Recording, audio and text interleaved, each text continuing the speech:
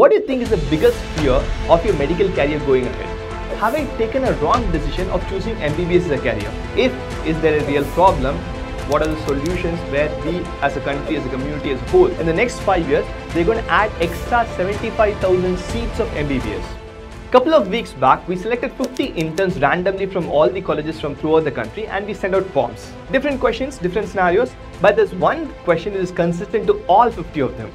What do you think is the biggest fear of your medical career going ahead? Obviously, one of the expected answers was NEET PG exam, but there was distressing answers all throughout. Sprinkled throughout them, there are multiple answers like, have I taken a wrong decision of choosing MBBS as a career? Is MBBS really worth it? Will I be able to make a good living out of it? Will I ever be able to have a work-life balance where I can definitely do the job which I was passionate about to choose and also have a personal life on my own? These answers were really distressing. And here I am here with you to discuss an open conversation, an open debate. Let's fight ourselves out in the comment section and see if MBBS is really worth it. Why did we come to this situation? Is there a real problem? What are the solutions where we as a country, as a community, as a whole can overcome it? If you're first time here, click on the subscribe button and I'm Dr. Ranjith. Let's discuss about pathology and medicine as a whole. Let's come back to the main problem. Is MBBS really worth it?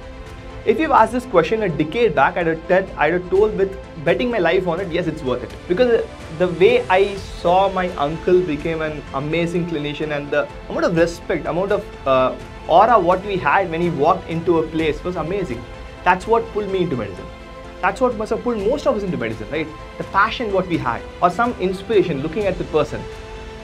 Is it there as of now? I would say yes, it's there in quite a few of you. I'm not going to deny that. I'm not going to be like Met Twitter so bullish saying that it's not worth it. It's definitely worth it on a very long term. It's a very long term thing. It's not something which I'll get an immediate gratification.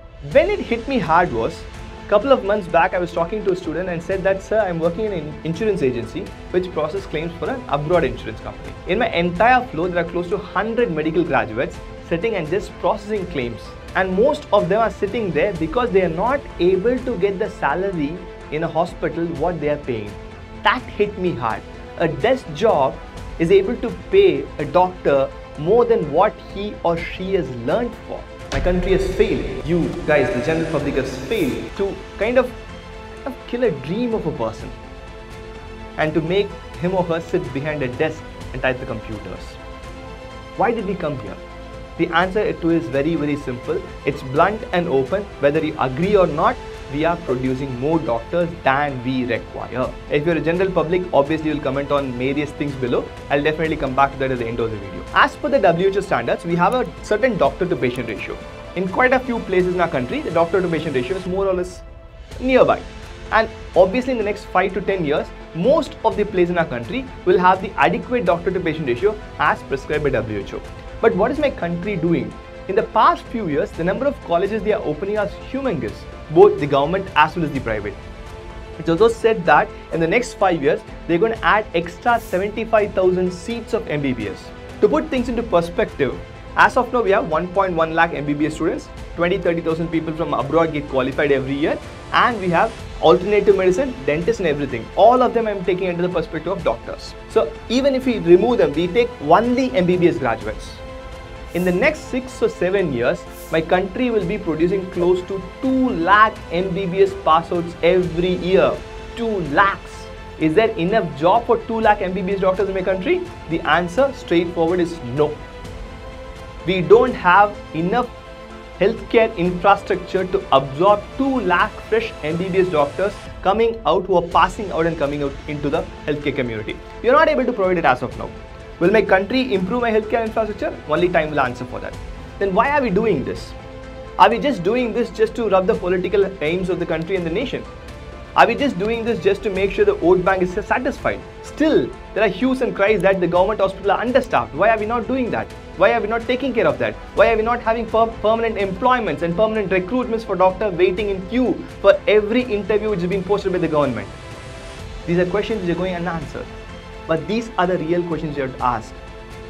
This is in one problem, one side where we have been squeezed, where the young MBBS doctors have been squeezed, literally being squeezed by more and more supply with diminishing demand ever.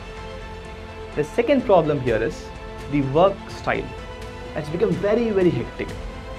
You must have definitely seen at least one violence happening in the country every week against doctors. What's the nation doing? What's the law doing? They have to support the doctors. Fortunately or unfortunately, we are the pillars of the healthcare. We are the person who struggled a lot to increase your life expectancy to 40 to 80 and maybe even more in future. You want a healthy life? Doctors should be healthy for that. We have to be healthy for that. And for this, not just the government, please an appeal to the general public. We increase in GDP, we increase in education, we increase in learning. Please, we have to increase in civic sense. Don't expect an immediate cure because a bald-headed person told that you rub this on your head on Instagram and hair will grow. Don't trust them. Trust your dermatologist. Everything which is successful will take time. Medicine and healing will also take time, except for few illnesses. So what is the solution for this?